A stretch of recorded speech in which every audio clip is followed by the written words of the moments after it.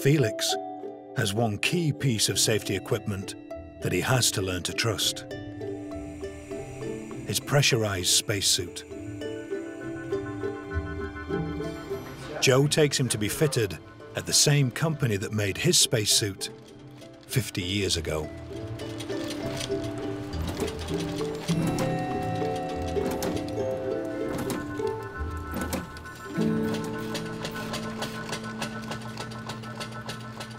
It's a piece of art.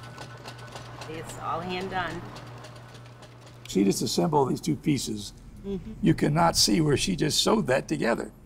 It's impossible. I think it's right there. Where? No, I don't think so. Because I can't find it either.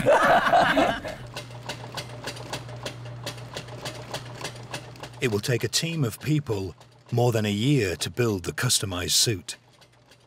A single flaw could be deadly. You have to be very exact about everything. If you did do something wrong, it could be someone's life, you know, so. But they check us much too much. Spacesuits are designed for protection, not for free-falling. This is a whole new world for Felix. Ready to do this? Okay, screw it in, clockwise, screw it in.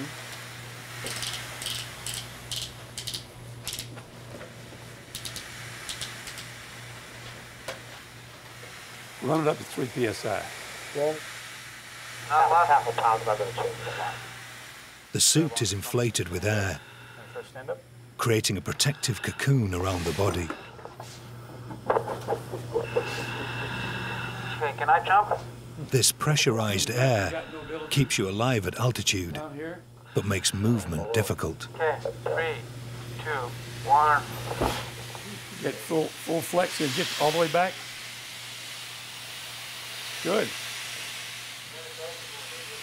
Do that again.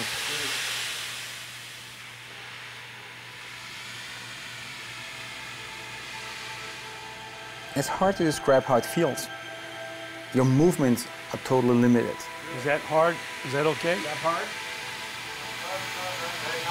You can't breathe that easy anymore. It's difficult, you know. You don't feel a damn thing in that suit.